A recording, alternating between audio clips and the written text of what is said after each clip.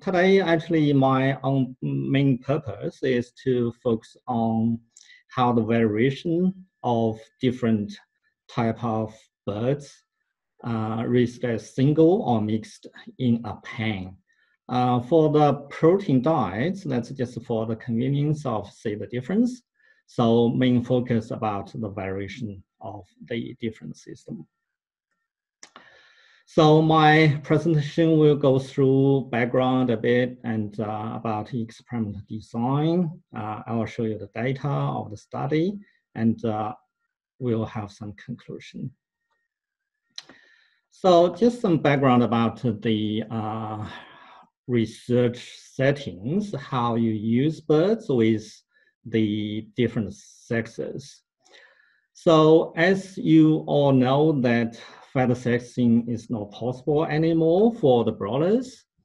For both companies, Averaging and Coop Ventures, we couldn't get feather sexing birds from the hatchery now. So what we do, at the moment, most people are using the male birds from print lines, either that's the father or the off-sex birds. Some people also use the as hatched birds, but whether these two options are good or not, we haven't done much research on it actually. So for the sex itself, what we can do if we cannot do feather sexing, certainly probably all of you know that there's a van sexing option. But for this one, we need experienced sexer to do it. As shown in here, you can see it, but it's hard for a lay person to do it. Another way is do the DNA sexing, which you can get just a feather and extract DNA from the feather to run PCR. In here, we set up a SC called high resolution melting curve analysis, which is pretty simple and can be large scale. So you can tell the difference between male and female through the melting curve. And this paper is nearly published in Poultry Science. So then we use single or mixed sex birds for research. That's the question. So in terms of the uniformity or variation, we need to have good between pen variation because we want to use limited replicates to get enough power to separate the difference between treatments. And now, for the same-sex birds, certainly that's what we've been using for long, but now it's a challenge because we cannot use proper broilers, male-only birds anymore. So another way is that you can mix the female-male at equal number of birds in a pen, in all the pens.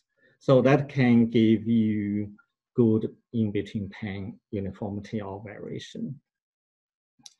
For as hatched birds, if that's randomly distributed in the pens, because they are not equal male or female in the pens, that can have big variation. But just remember, if you're doing research at the end of the trial, you can actually sex birds by opening up. So you can know the birds, know the sex of the birds in the pens at the end of the trial. Well, that's the three different scenarios.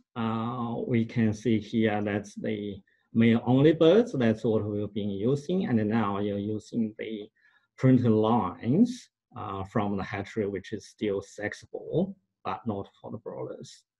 And then you can vent sex the birds on the arrival of the birds on in the facility. So you can actually allocate the birds equally into pens to make it even.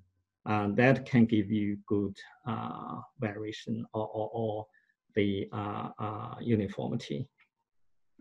And of course, the option is about you just distribute birds randomly without knowing the sex of the birds. So that's pretty random. You can have, more female or less female in a pen. Excuse me. So the hypothesis we had was that the experiments with equal number of males and females in the pens should have similar between pen variation as single sex birds. That's what we try to hypothesize.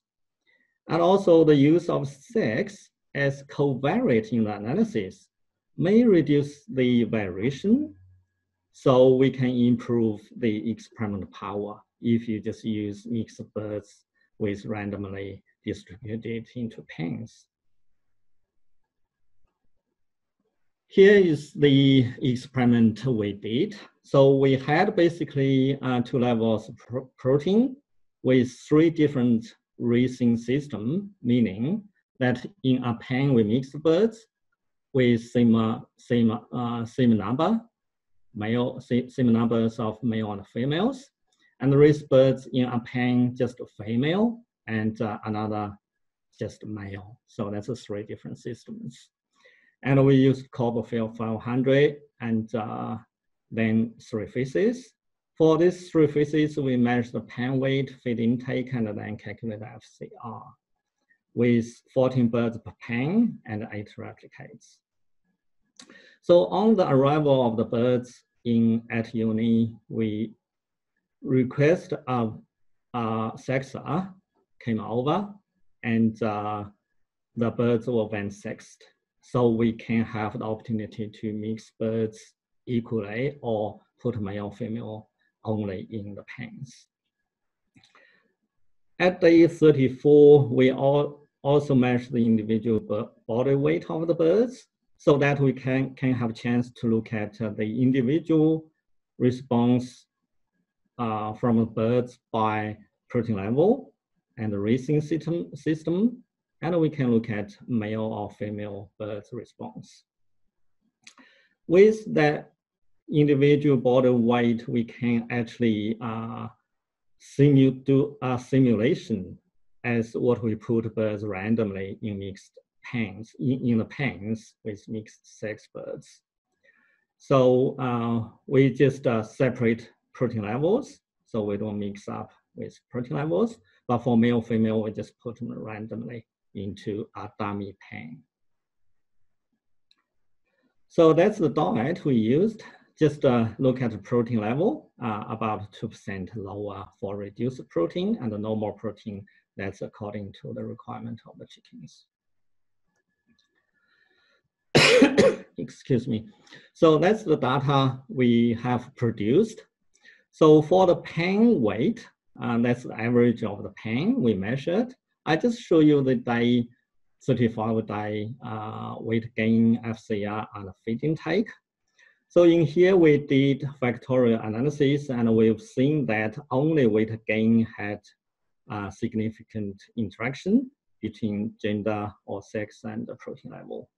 So in here, we can show that for the standard protein feed, the chickens, male, female, and mixed birds, the body weight or weight gain, just, in male, that's higher than mixed, and then female. So mixed is basically in the middle, and it's pretty much like a linear relationship between them, But for reduced protein, the response is slightly different. So for the reduced protein, male is also highest, but the mixed birds and the female birds didn't have significant difference. And the level of reduce of the weight gain is also slightly, you can see the slope. It's not as big as the standard protein level. So for the feed intake and FCR, you can see that male birds and mixed birds and female birds. So feed intake is, reduced according to male mix and female mix is in the middle, and for FCI it's increased. The same response, so there's no interaction here. So for the CV of the performance, you can see here the mixed birds is pretty much the same as, or sometimes lower as the male-female. So it's pretty equivalent. And now, if we look at the individual birds at day 34, so the female birds and male birds, they have the body weight is different, and also the protein level, the reduced protein level has lower body weight at day 34 for individual birds as well. So in here, we only looked at the sex by diet interaction because it's significant. And in terms of the analysis, so because of the racing, I just didn't mention, racing didn't have the significant effect. We can mix the male, female at different protein level independently. And then we can look at the coefficient of variation at day 34. So we can see if we put sex percentage as covariate, this is we call ANCOVA. The variation is significantly different. We had a dummy run of 10 simulation, so we can do statistical analysis. And it's pretty much equivalent to the half-half male-female. So it's looking good. So take-home message, we can see from this trial, the female birds respond to low protein diet differently from male birds. Seems not as much as male birds. And maybe the requirement of the protein level for female birds is different from male, of course, but the breed spec may be more reliant on male birds rather than female birds. And also equal mixed male and female birds in a pen has similar variation as single sex birds. So the last probably is more useful. By the use of sex as covariate in analysis, we can use randomly distributed birds in pens. So you don't have to sex at the start of the trial, but you can open up later on so that you have the number of birds as, number of male-female birds you can use as covariate. So that's the team. I acknowledge everyone contributed to the project, especially Kosa and Ashley. They too did the trial and analysis as well. We actually just finished a trial recently. And also for the animal facility at uni, they did a fantastic job on setting up the facility. And of course, AgriFutures for the funding of the project. And everyone in the project group at uni, without them, the sampling and all those activities wouldn't be possible. Thank you, everyone.